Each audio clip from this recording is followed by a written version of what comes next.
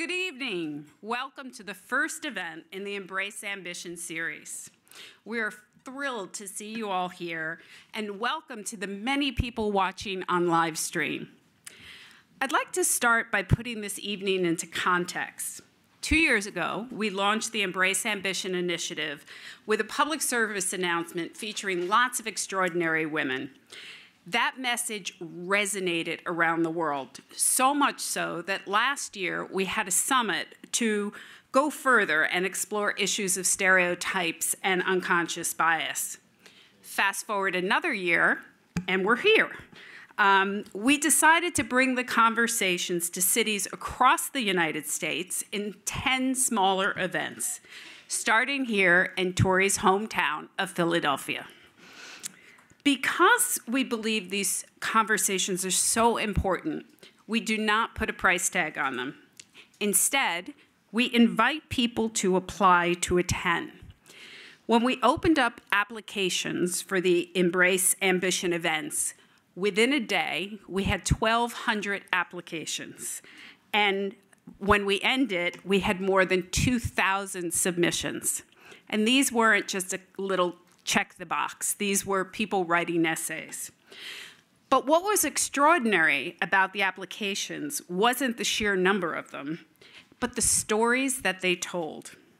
Over MLK weekend, I curled up and I read every single one of them. I was humbled, inspired, and in awe of the resiliency and empathy that poured off those pages. I also realized that some of the best content for our Embrace Ambition evenings was staring me in the face. Tonight, and at our events this week in Chicago, San Francisco, and Dallas, you will hear some of these personal statements. We're going to begin and end our program with them. But before we start, a few points. First, an enormous thank you to our sponsor of this evening's program, SAP. Following the first two statements, Jennifer Morgan, Executive Board Member of SAP, will introduce our first speaker. Jennifer, in addition to being such a good friend of the foundation, just happens to be on both Forbes and Fortune's Most Powerful Women lists. We're so happy she's here.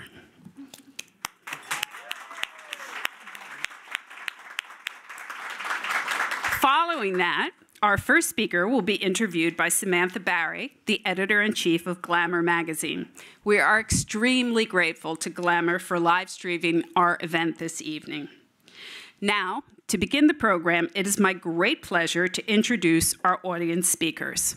Presenting first will be Emily Scott, the owner of Compendium Boutique and founder of Dance Happy. And following Emily will be Anna Mushraf, Global People Officer at Siemens and founder of 4U Social. Emily?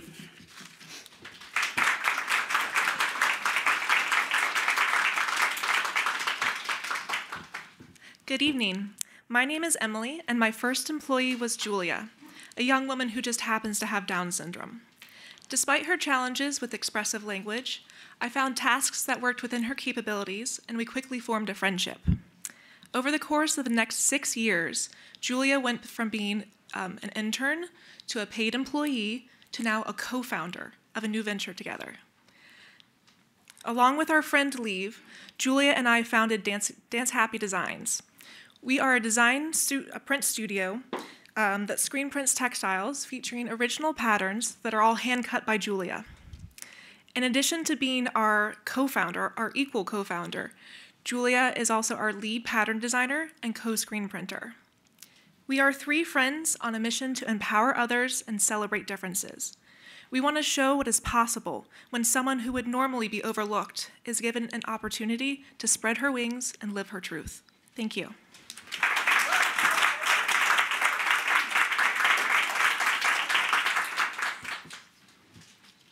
Thank you so much, Tory, and the women of the foundation for having me. So, my name is Anna Mushraf. I think the story of gender biases and racial discrimination should be an old one now. I really wish it was. I grew up as an American-born Muslim woman in a post-9/11 world. That probably doesn't mean a lot to you unless if you've experienced it personally. Being raised with a different type of mindset, I got married at a fairly young age because that's what I thought was the right thing to do. It was a weak and a complicated marriage, and I felt that the universe had stronger plans for me. I accepted the fact that when I divorced, I would become an outcast from my community, which is what happened. Despite that challenge, I found that life, in its sweet trickery, soon revealed its other plans.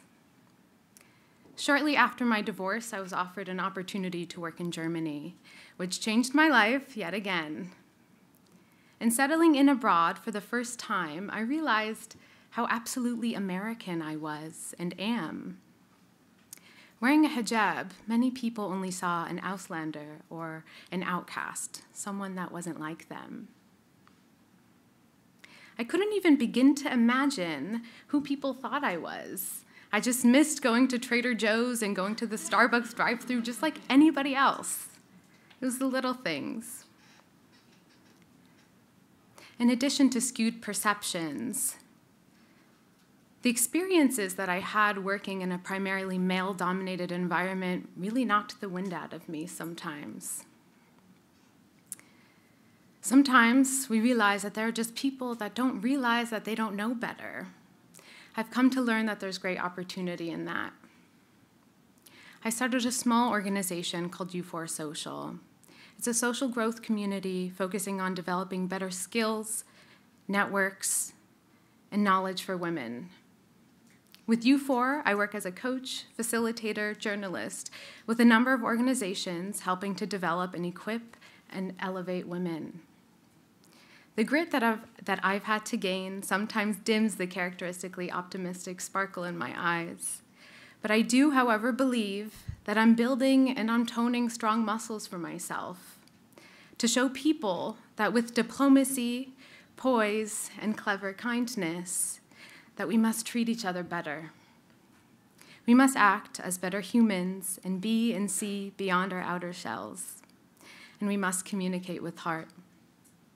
I've learned that the hard way, and as it is with all hard lessons, we tend to not let ourselves forget them.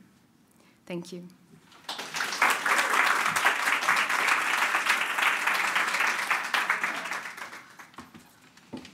Thanks so much. That was wonderful. My name's Jennifer Morgan. I'm with SAP, and we're so proud to sponsor this event in the Tory Burch Foundation. This is a natural for us, for our company, not just because we happen to be headquartered here locally in the area, but because we so completely identify with the vision and the goals of the Tory Burch Foundation.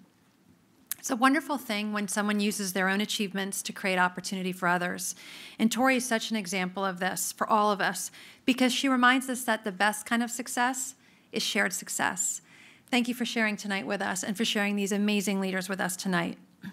Embracing ambition, of course, is about embracing the gifts that each of us have and having the chance for us to use them in full. Combine a woman's talents with a sense of confidence, purpose, and the encouragement of other women, and there's no end to the good that will follow. I've seen it many times, and all of us have seen it already in the short time that we've been together tonight with these remarkable women before us. I'm excited to introduce you to the next speaker. She's 16 years old and a proud cadet at the Delaware Military Academy. The academy is centered around the core values of honor, courage, commitment, and these are evident in the discipline and mission focus of this amazing high school sophomore. A good number of young women already owe their inspiration to our next speaker and to the Wilmington Urban STEM initiative that she founded. The title of her TED Talk, she already has a TED Talk, captures perfectly the spirit of the enterprise. Today's girls, tomorrow's scientists. Meeting her this evening, I found myself hoping today's cadet, tomorrow's SAP colleague, maybe we can talk. Because this is a kind of young woman who lifts people up and makes great things happen. Ladies and gentlemen, please join me in welcoming Jacqueline Means.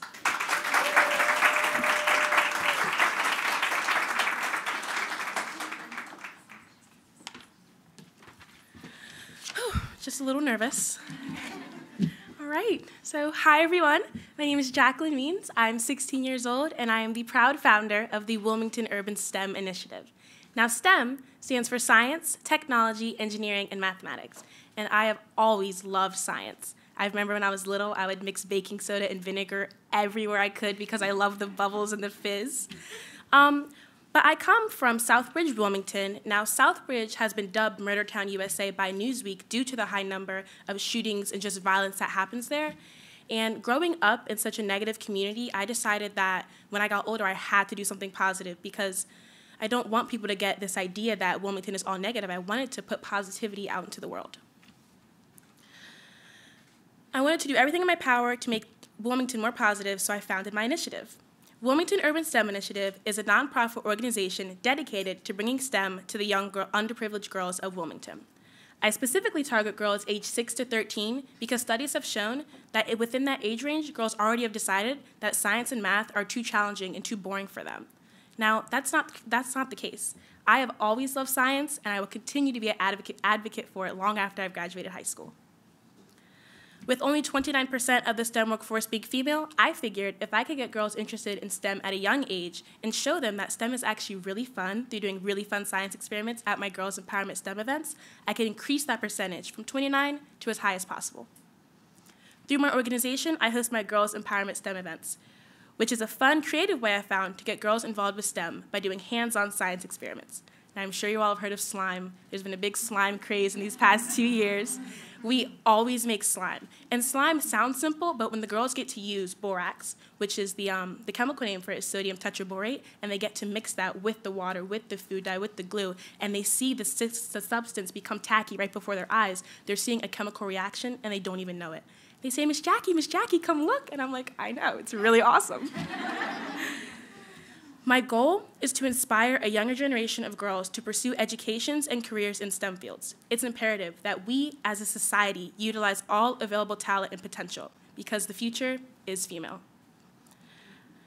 I want to show them that aiming high is a realistic goal, and by believing in one's own abilities and working hard, it's possible to face any challenge with grace and overcome any obstacles that may come their way. I want to let them know that they can better their circumstances for the betterment of everyone. I mean, who knows? One of these girls who comes to my event when they're 6 or 7 may grow up to find the cure for Alzheimer's. I want to show them that they can overcome negative stereotypes and dominate in STEM fields where we remain underrepresented. I believe that each girl is valuable and capable of reaching goals that seem unachievable. They just need to be shown that. I offer them living proof by holding steadfast to my own standards of excellence and achievement. In other words, I walk the walk and don't just talk the talk. By letting the girls know I live right here in the same community as they do and that they don't have to fall into the typical negative stereotypes, I offer them hope as a role model, teacher, and friend. Now today is all about embracing ambition, which is exactly what I did when I founded my initiative. So if anyone in here or anyone watching is waiting to go out and get a new job or go back to school, it can't wait. Embrace your ambition today, because now is the time. I started by volunteering with 1 hour, and then I said, hey, you know, these girls are pretty cool. I think I'll do 2 hours, 4 hours, and then it consumed my everyday life. But I love it because I embraced my ambition and my passion to give back and get girls involved with STEM. So I ask you today, embrace your ambition. Thank you.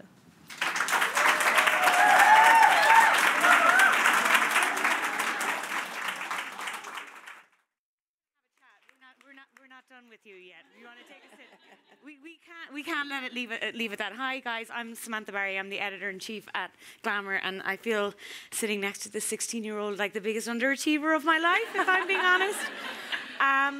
Your story is amazing. Thank you. And you are an inspiration, especially for young women. And this whole idea of embrace ambition is really about women reclaiming that word, ambitious. When you hear the word ambitious, what do you think? What does it mean to you? When I hear ambition, I think of someone who's a go-getter, who doesn't let someone saying, oh, you need to stop, you need to relax. They're like, no, I'm going to give 1,000% to whatever I'm doing. That's what I hear. That's what I think. You have an amazing academic achievement at such a young age. Was there ever anywhere along the way that somebody told you were being too ambitious or... Thankfully, I have not heard you're too ambitious, but people have said, why don't you relax? Jackie, calm down. And people have questioned why I'm so active in my community and active in getting girls involved with STEM. And I tell them, I'm surrounded by negative stereotypes, and if I can assist one girl or two girls in breaking down those negative barriers, that's exactly what I want to do through STEM.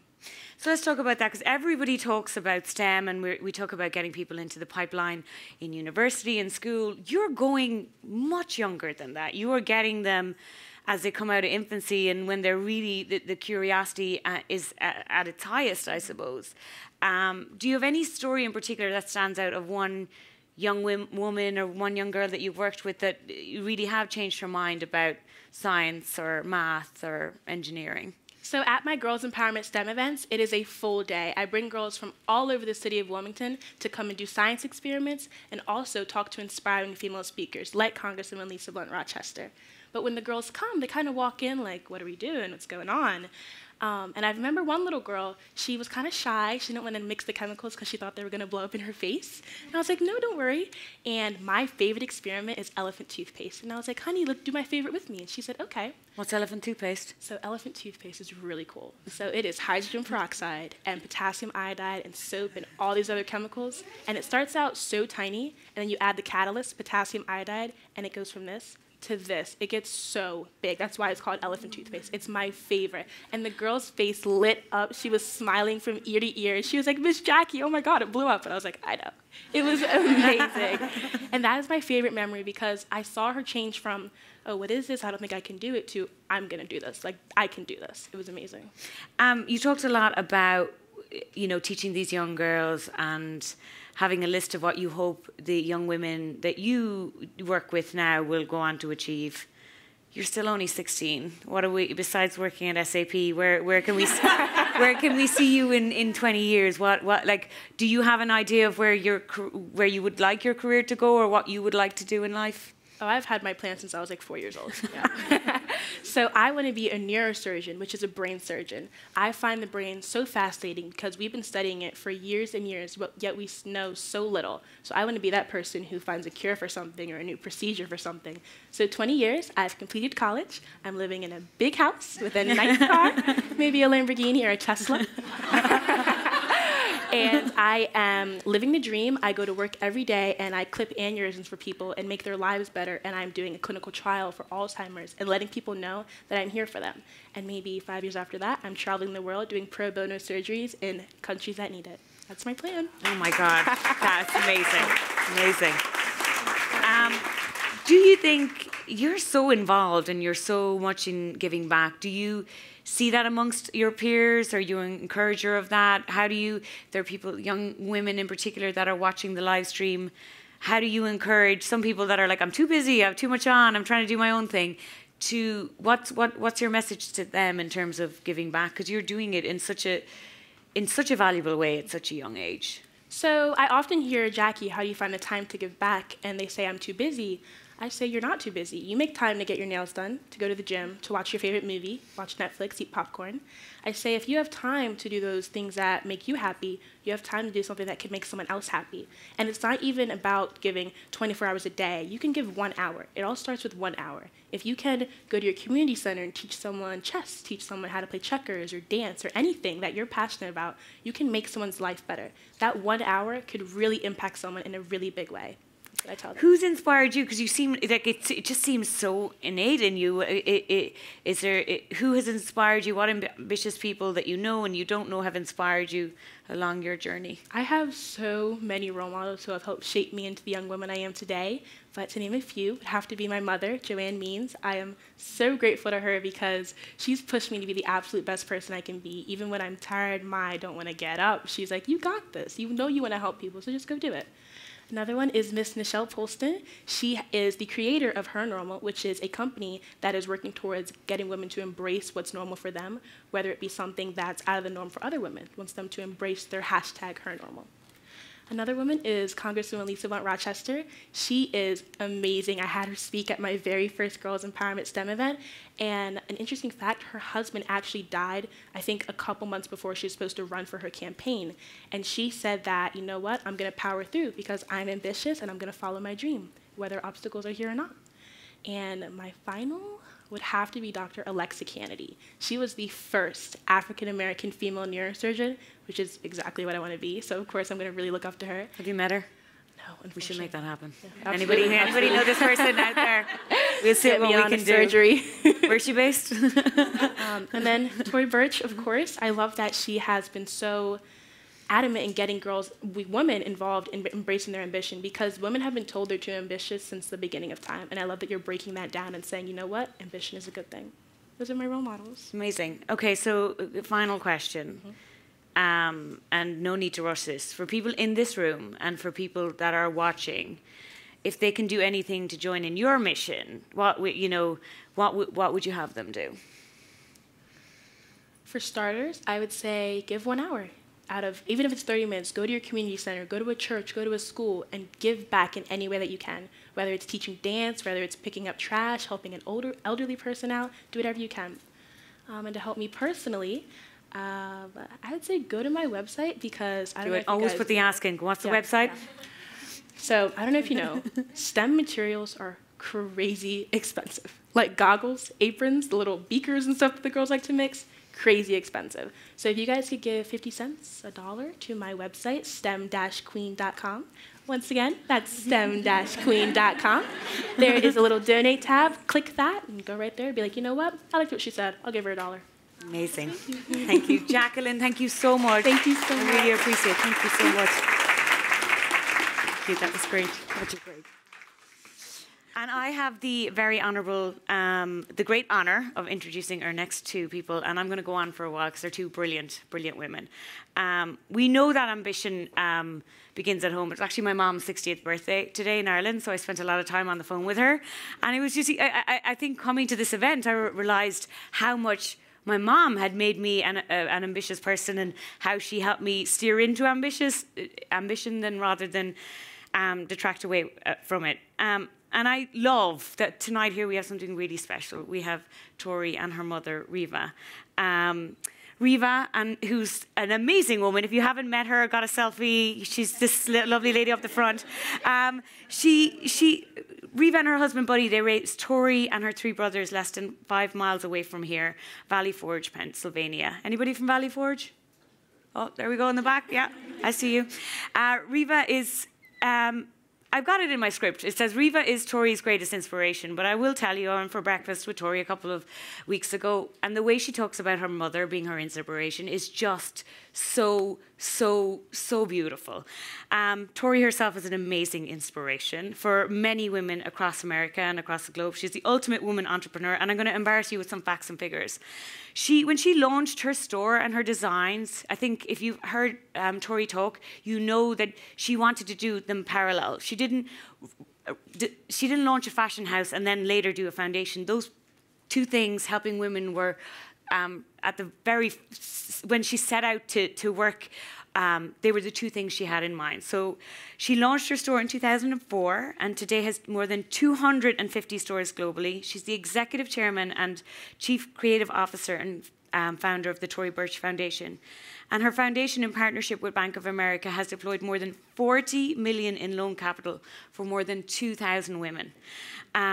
It's become the go-to resource for women entrepreneurs. Embrace Ambition has reached people in 90% of the world's countries. And even the women that came up and told me some of their stories today, people that have been following Embrace Ambition for years and getting so much energy and love out of it, whether they're starting their business or trying to be a social entrepreneur, has been really encouraging.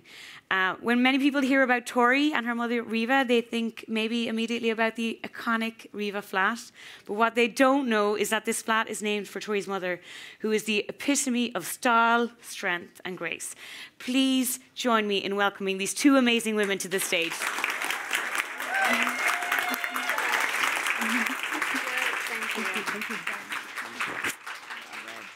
Okay, should we put another chair up? Maybe this one. Can we switch the chairs, or is it going to be a problem? Yeah, you want to just try, or you can, let's see, Mom. Why do we need another chair? No, we don't. Coming up here. Why don't you sit there? Okay, there. Maybe you almost pushed me off the chair. There you go. Can you, let's. All right. I got the chair, so just a minute. Okay, I'm up. There you go. Hi. Perfect. I wanted to switch the chair for me, not for you. Okay. Well, this is inspiring. On the way here, I was reading stories from all of you, and it is truly humbling. And there's close to 2,000, but I could get through about 10. And I was like, wow, that is beyond beautiful, all of your stories. So thank you to your incredible partnership. Thank you, Samantha, for coming down. You both are women that I admire, and we all need to stick together because, as we know, women together are the future, and I truly believe that. And I learned that from my mother. Thank you. Every time people say, "What was the inspiration to your company?" It was my mother. Where did you come up with the designs? My mother. Every single thing comes back to my mom. But really, I was a tomboy growing up on a farm and had very glamorous parents. In a tree. I lived outside. I had 3 brothers, and I had no interest in fashion. But I had very fashionable parents, and so I would always watch my mother get dressed, and I would be in awe. And you'd come out in this gold lame outfit. I will never forget it. So neither will I. But I'm going to ask you questions. This is going to be an official interview, so I'm going to read them. I hope I can answer you, Tory. The women in our family have been deeply connected to the arts, and in fact, my grandmother, your mother, was. What did you learn from your mother that shaped you? I had a mother that worshipped me, so how could I not love her, right? She was wonderful in every sense of the word. She was all for her children and protected me from a divine, very strict father, and was my protector and made me feel that I could do anything in this world I wanted to do. And I could tell you a million stories. They're called momisms that were in my family. Well, and what did she do for a living that she gave up? Well, that's so interesting because in those days, women, of course, were in trouble. My mother was a concert violinist and the first woman orchestra leader in this country. And not that we inherited those talents. Oh, it's that. Now, everyone in my family are opera singers, artists, everything. When I went to college, I was put on stage to sing because I was comic relief. They laughed until they were blue, and I was teary and crying because I really meant what I was doing. So that set me back a little bit. Well, that's a good segue into your college years. You were an assistant to a casting director at CBS. After college. After college, sorry. Yeah. After college. That could not have been an easy job that being was a woman. Empowering. It was? And yes. even though you're an assistant, you got a lot done. I wasn't an assistant. I was a receptionist. Okay. However, and that was the beginning of knowing the power I had. That I used to, everyone thought it was so outgoing and I was so this and so that. In the meantime, my knees were knocking and I was going to faint and I needed some water quickly, but I never showed it. But when I got this job, it was amazing. I was the receptionist for the casting director of CBS. Now, you don't think that's much. When I tell you every actor from Marlon Brando and Steve McQueen on down and up wanted their resume on Robert Dale Martin's desk, and I was the only one that could give it to them. And Bob Martin was a divine man and totally for me, and stayed my best friend for years. So I always think my mom could have been an incredible entrepreneur, and you were. But you decided to be a stay-at-home mom yourself, and give up an acting career, and you had a radio station. But if you were to press rewind, what would you be today? And how would you? If what? If you were to rewind and do it again, and you had a career, what would it be? I would be what I was because I was very gratified. I had many interests that I could do from my home and still be the mother I wanted to be because I absolutely adored my children, which meant they adored me because I wouldn't have it any other way. But I could do and share with them all the things that I loved, from gardening to our kennel. Yeah, well, not many people know that. My mom had a kennel with my father, and we had, at any given time, 40 German Shepherds. And so I was always outside playing with puppies, and you had Grand Victors. I whelped 100 litters. And showed them. So it was a business. It was. Yes, we turned, well, business. Sort of.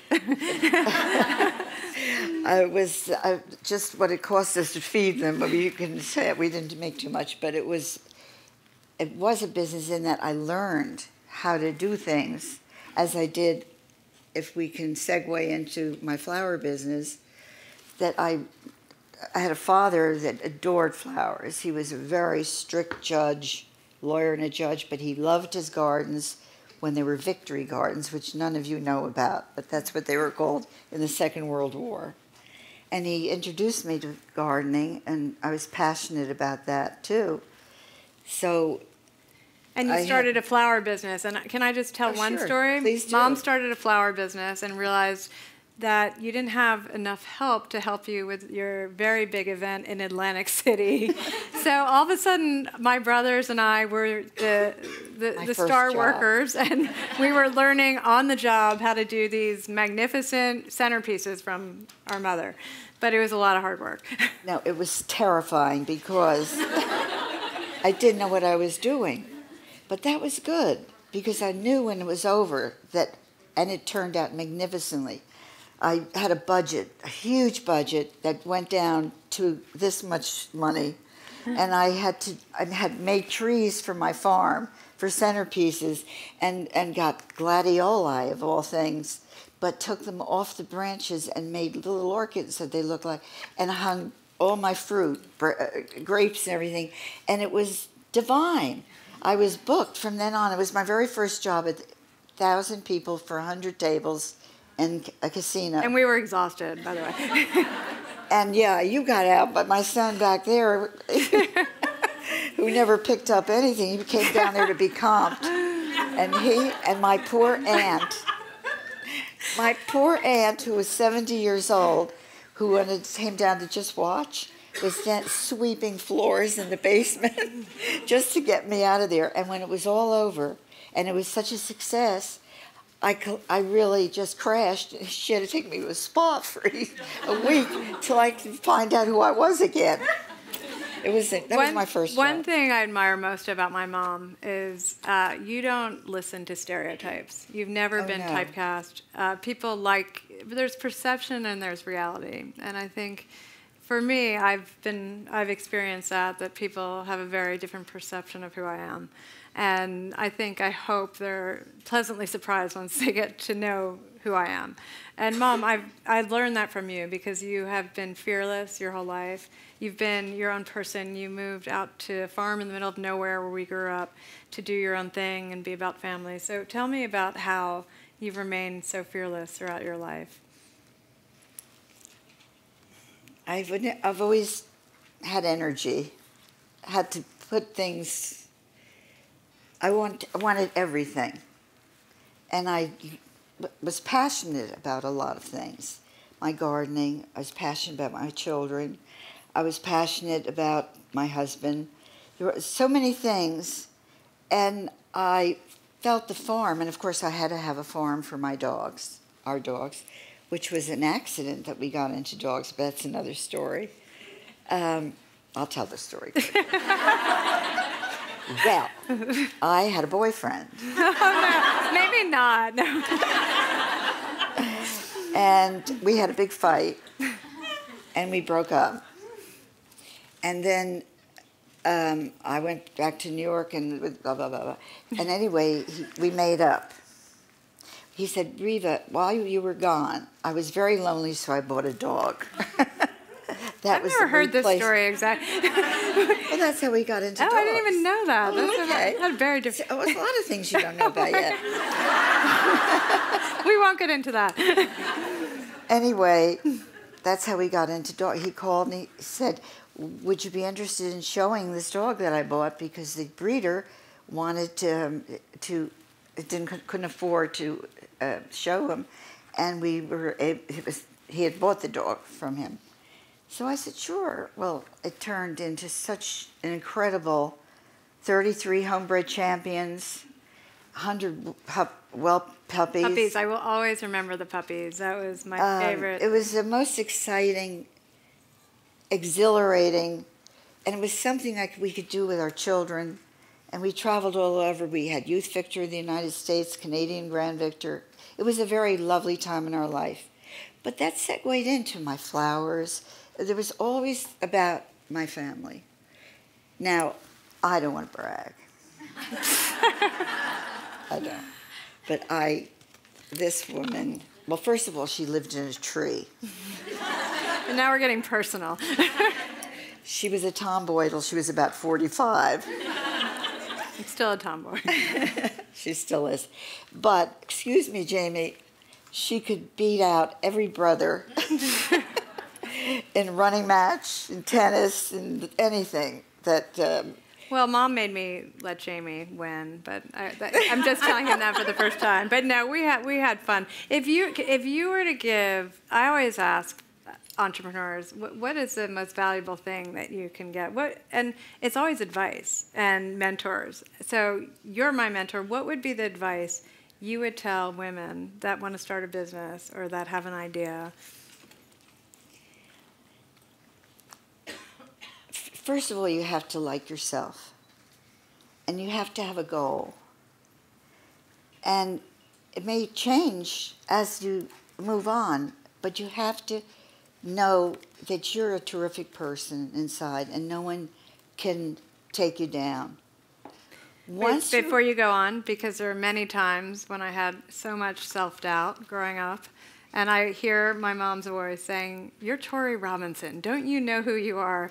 Every single time. And building up yourself and building up your children or your friends or your loved ones is so important. But you have to really believe in yourself. And I think I learned that from you. And certainly you've said it thousands of times to me. At least. But I must say, when Tory was little, she was like a koala bear. She was so shy, and she would hang onto my leg like a koala bear. I felt like I had 3 legs, and I walked with her that way.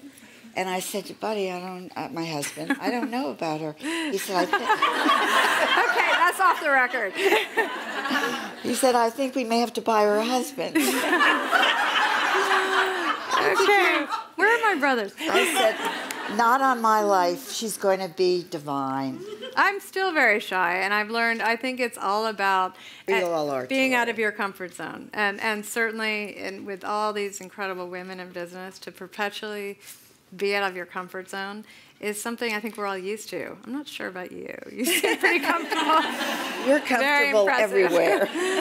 But that's a gift. And I think for me, it's taken a long time to even feel comfortable about speaking in public, to speak to women about some of the issues that we all face and some of the challenges. And I look at you, Mom, and it's been such a role model. You seem to do it so effortlessly. And the hours I would watch my mother in the garden, and I was talking to Thomas, my nephew, and I said, what is one of your best memories of Gaga? He calls her Gaga.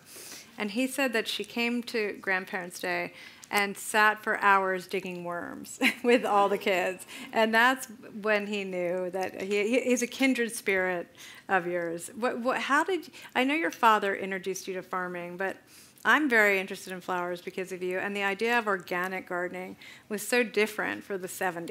It didn't exist. It didn't for exist, women. and my mom always talked about pesticides and organic gardeners, and it upset me so to spray something that I was going to eat, and I found this little book, Ruth Stout and Organic Gardening, and I was mesmerized by it.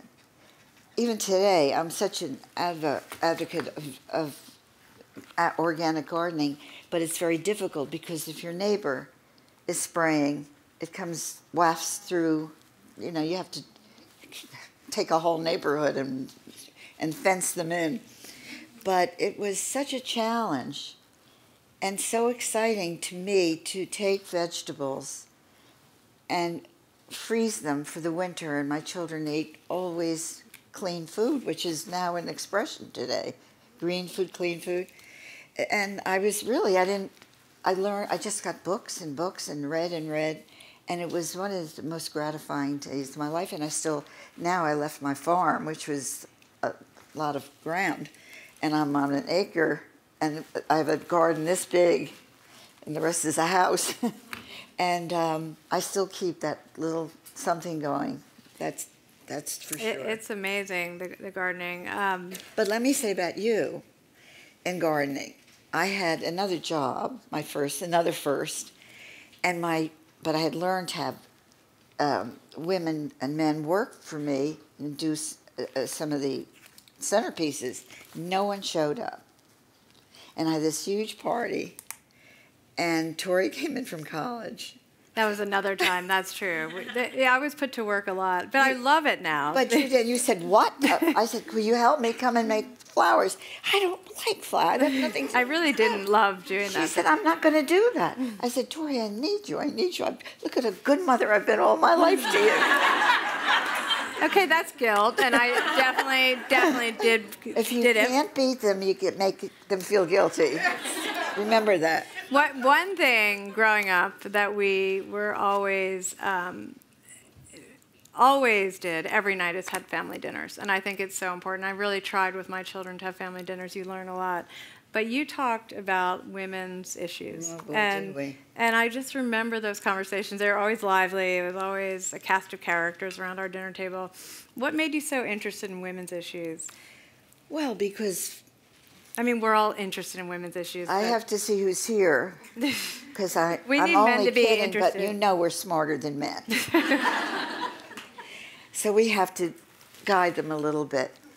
As a matter of fact, just recently, there was a study. Women are constantly thinking there's 100 things going on in their brain. Men have an empty spot in their brain. But the frontal lobe, it needs to develop.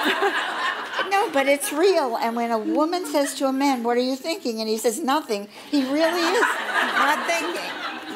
So excuse any man in the audience.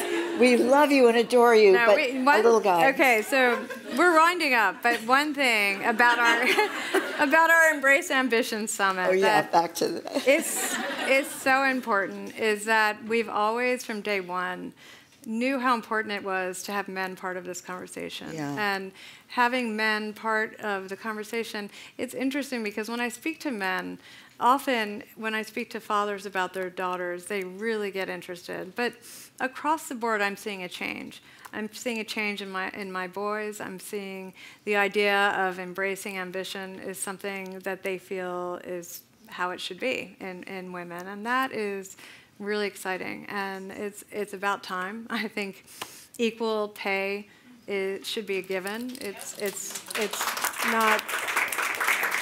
Equal rights should be a given.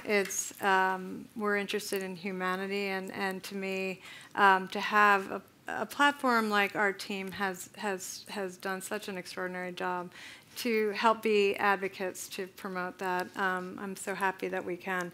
I want to say thank you to our team because I would not be here. We did launch the foundation in 2009. We did some great work, but we wanted to be very careful about talking about it externally because we wanted to be very careful about it ever being perceived as marketing in any way. It was very core to who we are, and it was an internal conversation. I would say Lori coming on board and Gabriella and the whole team has been the change agent we needed.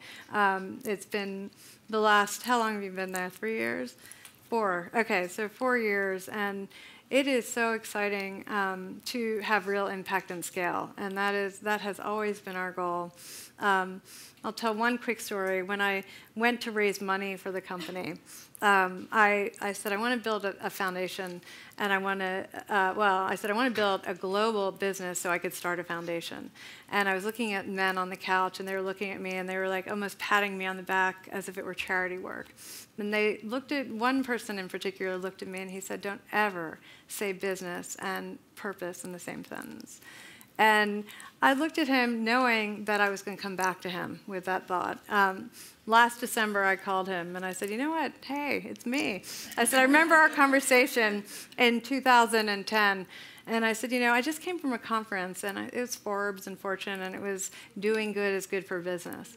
And he said, okay, what do you want? And I said, well, naturally, a check for the foundation. And he said, gave us a great check, and he said, just for this year. And I said, yes, until next December. Thank you so much. But we need to change the conversation. It needs to be a given, not a favor. And I appreciate you all for coming so much. I appreciate my mom for being here and for being the constant inspiration. And the best part about tonight is hearing from people and hearing their stories. And to start with that was brilliant. Hearing all of your stories is quite remarkable. I'm going to introduce the next two. We're going to close, and I'm going to welcome Ariane Long, the founder and CEO of Femly, and following Ariane would be Rachel, I want to get this right, Benyola, okay, the founder and CEO of COVA. So I'm so excited to have you here, and can't wait for you all to hear. Thank you so much. Thank you.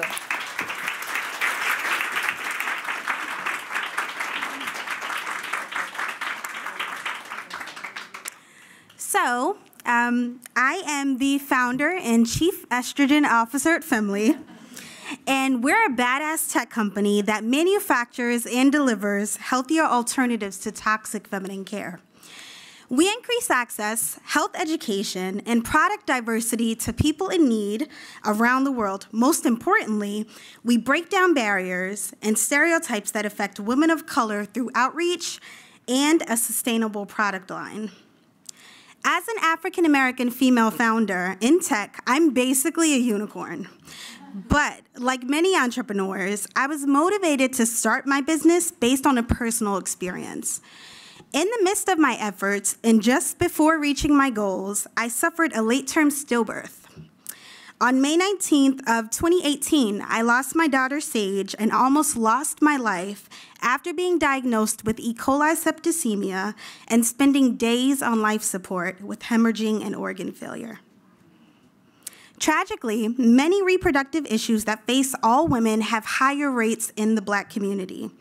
In the weeks during my recovery, I was shocked to discover that Black women were 5 times more likely to experience fetal loss or death in pregnancy and labor, due to racism as cited by the NIH.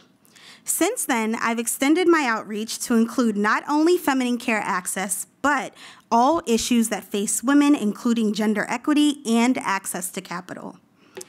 Last year, the number of women-owned small businesses grew by 58%, while the number of Black-owned women businesses grew 164%. In fact, women are the only demographic, Black women are the only demographic whose small business growth surpassed that of the same male demographic. Why is this important? It's important because just 2% of venture capital funding goes to women and 0.2% goes to women of color. So I want you all to take a moment to look at some of the badass women around you. Overall, odds are that you're standing or seated next to a rock star woman who deserves better. So with that, I say, let's continue the fight, while also putting our money and resources where our mouth is through investing in women, and more specifically, women of color. Desmond Tutu famously said, "If you are neutral in situations of injustice, you have chosen the side of the oppressor." So tonight, I ask that you embrace ambition and embrace it with those around you.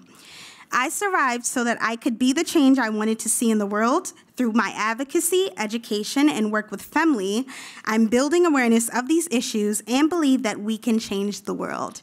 I hope that you'll follow the journey, because the future is Femly, and follow us at femlybox.com. Thank you.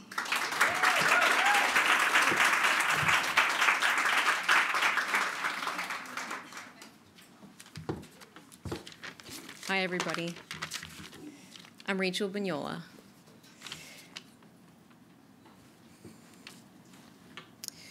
So from my first memories as a child, I was told by my abusive alcoholic stepfather that I was ugly, worthless, and a whore during his nightly drinking binges.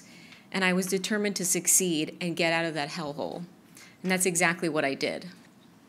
After earning a full scholarship to college, I founded a specialized mentoring program for at-risk Hispanic youth that grew up like I did, encouraging them to rise above the stereotypes against women and beyond their self-limiting beliefs. After getting my master's in clinical psychology, I realized that I had gone into the field to find some answers about my life, and next I decided to switch gears. So I took a career strengths test, and the results highly suggested becoming an entrepreneur. Never something I considered before or even heard the word entrepreneur. And the light bulb went off. So I promptly demanded to be admitted into business school on the spot, which I was, and earned an MBA in entrepreneurship and leadership. So when I was a kid, biking was my escape from my home life, and I want to provide that sense of freedom and liberation to others worldwide. A bike share program had just launched in Philadelphia at the time, and I noticed that few people were wearing helmets. This reminded me of a family friend who became blind from not wearing a helmet during a bike crash, and this motivated me to do something really bold.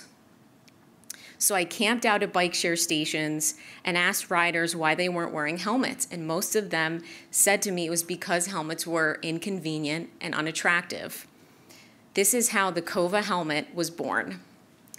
So even though I'm a Jersey girl and I studied psychology, I'm now the only foldable, customizable helmet manufacturer in the United States and one of the few female-owned companies in the helmet industry. I'm also on the Forbes 30 Under 30 list and one of the top 7 women in STEM on Forbes, and I'm still pushing with everything inside of me to get my dreams to be real and get the Kova on every single person that I can. Thank you so much, and embrace ambition.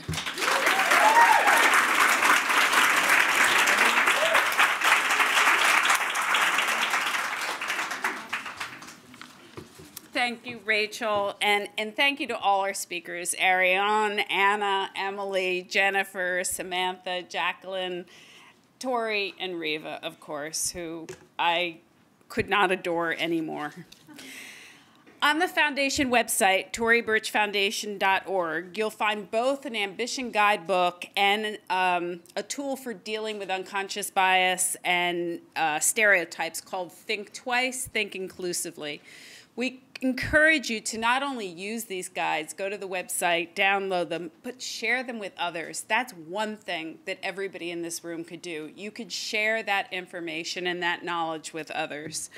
And of course, on our website, you'll find a myriad of resources for women entrepreneurs. And that's something, tell anybody that you know who is an entrepreneur that they should avail themselves of. To our live stream guests, thank you for joining us. Let's all wave. Hi, bye. Not quite yet. Tomorrow night we'll be streaming from Chicago at 6:30 Central Time with 2 incredible women. I'm headed there right after this. Tina Chen, who was the chief of staff for Michelle Obama and one of the key people in the Time's Up movement, and Maria Wazir, the squash player from Pakistan. So don't forget to watch. Thank you and good night to everybody on live stream.